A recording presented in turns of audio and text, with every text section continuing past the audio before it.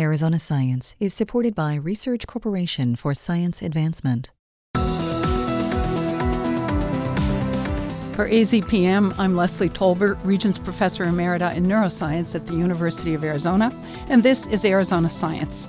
Today, our guest is Matthew Greeley, Associate Professor of Psychology and Director of the Human Memory Lab and Director of the Clinical Training Program in the Psychology Department. Matt, welcome. Thank you for having me. I know you could talk about a very broad range of topics relating to memory and cognition, but today I'd like to focus on how our cognitive abilities change as we get older. Give us a general sense of the sort of global arc of cognitive function over our lifetimes. What functions improve, what functions decline in a person in good health? Sure. And the last part, a person in good health, is key. So about 80% of people over the age of 65 have healthy cognition. And over the years, we've learned a lot about what changes in healthy cognition, what tends to reduce and what tends to stay stable or actually improve. When it comes to things that reduce, we do notice that many older adults find that it's harder to learn and remember, especially new things, and picking up on the details. We also see that many older adults find that their mental speed is slower than it used to be. In many ways, the sort of way that we sort of wear our age on our physical body also weighs on our mind in terms of our speed and fatigue.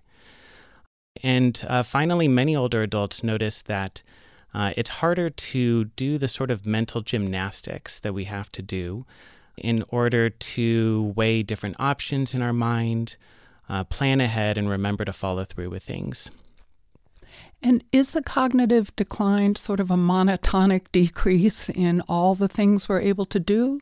Or does it go in fits and starts? Are particular functions affected in all of us? Or is each of us individually very different from the people sitting on either side of us? So you really hit it there at the end. I mean, one thing that we've learned is that there are large individual differences in healthy cognitive aging.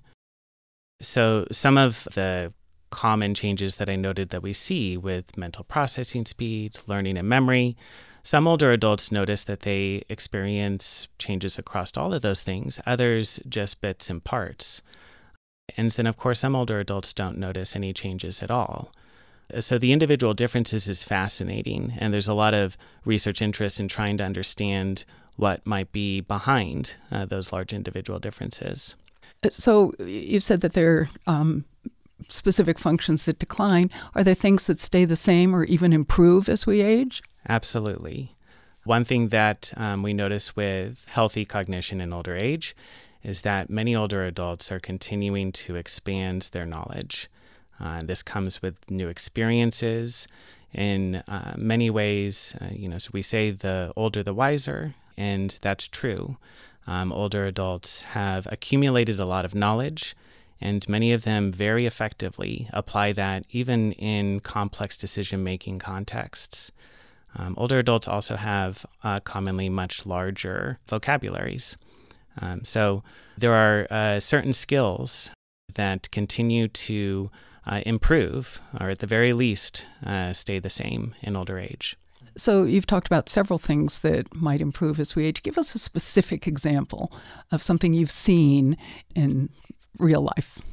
Well, so I mentioned knowledge and language, word use. So one of the ways in which we think we see this play out in real life is in storytelling. Older adults tell very interesting stories in general, and there's more and more research suggesting that some of the changes that we used to think might reflect difficulty remembering details from prior events may not tell the whole story, but rather older adults may have, through expertise and learning what engages people and makes for an interesting story, have adapted and are now telling things in a way that draws people in and keeps them in the conversation. Thank you very much, Matt. This is a fascinating glimpse into how our brains and cognitive abilities change with age, both in health and in disease. Matt Grilly is an expert in the mechanisms that underlie learning and memory and that can go awry or improve as we age. You can listen to this and all Arizona Science conversations at azpm.org/Arizona Science. I'm Leslie Tolbert.